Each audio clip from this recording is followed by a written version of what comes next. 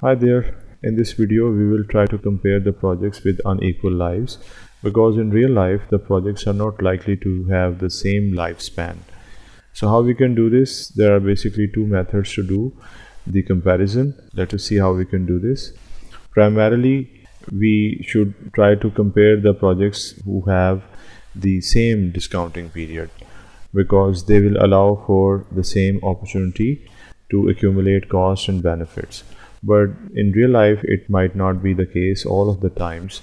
This is why we have to come up with some alternative methods. And they are not directly comparable, so there has to be some indirect way or some alternative way of calculating their NPVs. So in this example, we have government-owned electric utility company, and it is considering two of the alternatives that it has to generate power. The first alternative is by using the hydroelectric dam, and it is likely to last for 75 years. So the project life is 75 years. The alternative is the small cogeneration plant, and it is likely to last for 15 years.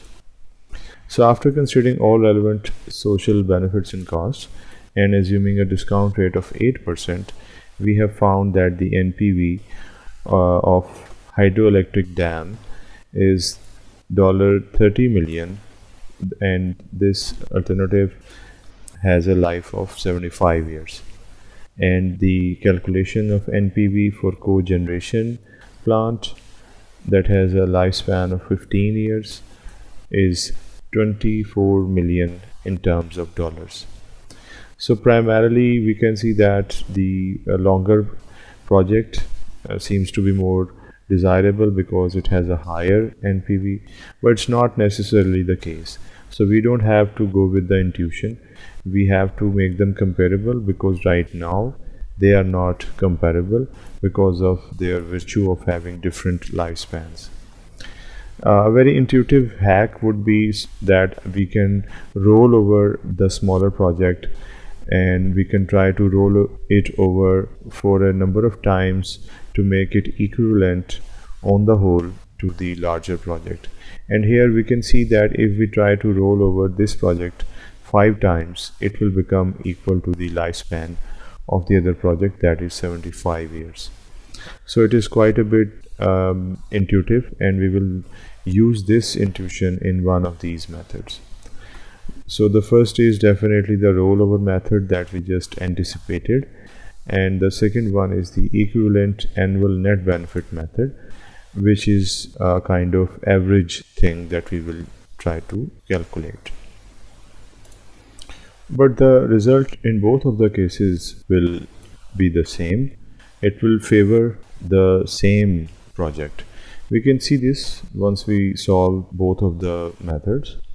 The first one is known as the rollover method or replacement chain method, and let us consider the same example that we started our discussion with, that we are considering the cogenerational plant by repeating it a number of times in order to create an equivalence between the time span of the hydroelectric dam and the cogenerational plant. What we can do is we can further conduct the same project, assume as if it is conducted for the next 15 years, and then another for the next 15 years. That will make it 15 plus 15 is 30, and then another 15 will make it 45, and then another 15 will make it 60. So these 4 replicas of the original project will give us 60 years, and when these 60 years will be added into the original 15 years of the cogenerational plant, then it will be 75 years on the whole. This can be seen that there are 5 sequential cogenerational plants, and they will be same as the length of the 75-year hydroelectric project. Definitely it can be seen with the help of this equality, which is self-explanatory.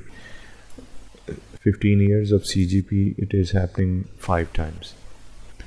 In other words, 5 back-to-back CGPs are equivalent to 1 HED, or now the purpose of doing this equivalence is served, and that is that we can compare NPV of HED with the NPV of CGPs, because now the comparability is achieved and now we can compare them. We can compare it with the help of this timeline. This is NPV, which is 30 million, and it is based on the value of the first 15 years. So actually there are 15 years, but if we undertake a replica, it will add 15 years to it, and there will be a total of 15 years of replica. But if we undertake another replica, it will become total 30 years of replica, and further 15, that is another replica, will make it 45 years of replica, and another will make it 60 years of replica. So first, second, third and fourth replicas, if undertaken, will be added into this original NPV, and the time span will become 75 years. So this is what we are trying to do. By visualizing this timeline, we can try to see that how it is now logical and acceptable. So now the comparability is there, because what we have done is we have done it for 5 times 15 years each, and this is the NPV of CGP after 15 years, and then after 13 years, 30 years and 45 years, and then 60 years. This is how this NPV will be calculated. So this is the calculation of it. We can see that this is actually the original NPV, and then we use that NPV and we discount it considering the discount rate, and we keep the time 15. Though this is also representing the NPV of first 15 years, but we are going to write 15 here because this is the NPV which is already calculated on the basis of discount rate and first 15 years, and this is the original one. Now these are basically addition or a restart of the same project. Therefore the discount rate will remain the same, however the time span will start from 1. So here we can see the first replica, it has this 15 because after the completion of the original project we have moved 15 years, and then after for the next replica the time is now 30 because once this is completed, the original one, we have spent 15 years and then 15 years, which makes it 30, and another 15 years will make this 30 as 45. So this addition will give us this overall value, and that is 60. 60 plus these 15 years will make it 75 years. So back to back replicas are conducted for 60 years. Overall it will become 75 years. These are the replicas, and this is the overall 75 years calculation. Now we can do the simple calculation. Here the answer is given, and we can write it in terms of millions. We have converted it into millions. Now we can easily compare this version of NPV of CGP with HED's NPV, and HED's NPV is 30 million, whereas the CGP with replicas and rolling over method is now 34.939. This means that while if we allow opportunity to the CGP to be repeated for the same number of years, it becomes more beneficial as compared to the HED. So CGP is now found to be preferable to HED, which is counterintuitive because it was previously less profitable, but now it is now profitable, even though it is with smaller span of time. Now there is another way of doing this. This alternative method is a kind of opposite approach to the rolling over method, because in rolling over method we used to extend the analysis by repeating or bringing in the replicas, but here we will try to go backward by shrinking the analysis or finding a kind of average. Let us see how we can do this. It is actually an easier way because now we are shrinking the analysis, and we are going to compare the projects with unequal lengths of time. It is known as the equivalent annual net benefit. As the name goes, it is basically a kind of equivalent, and which gives us the estimate on annual basis. And this is the formula for it. We are going to divide NPV with the annuity factor, where the formula of annuity factor is already known. And this EANB, in other words, is that amount if received each year for the life of the project would be the same NPV as the project itself. So it's a kind of a breakup of the project's NPV into its annual values. For all those annual values, if we gather the NPVs, it will be equal to the total NPV. So it's like slicing it down on annual basis. Now the formula, its application is done here. For HED and for CGP, we have calculated the equivalent annual net benefits, and here the other alternative.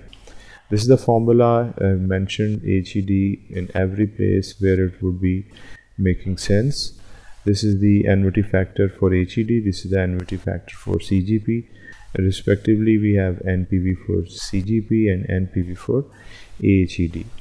Definitely the formula of annuity factor is there, which we have substituted here, and then we have the annuity factor formula for CGP, which is the same except for the time span, and then the substitution. This is the NPV of HED, this is the NPV of CGP, their original values, and this is the calculation of their respective annuity factors.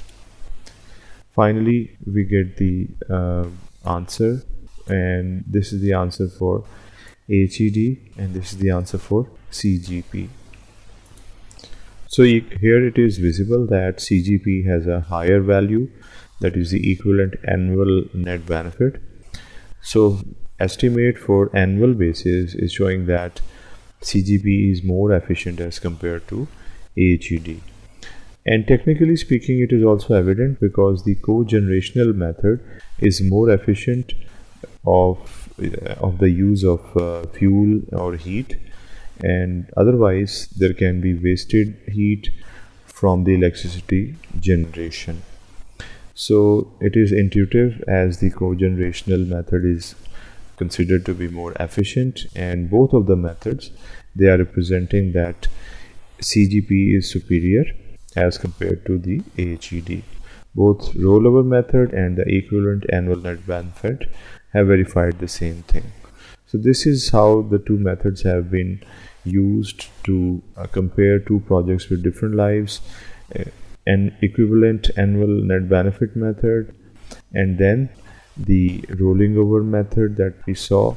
These are the two methods that we understood, and the purpose is served, and that is to compare two projects that are unequal in terms of their life. Thank you.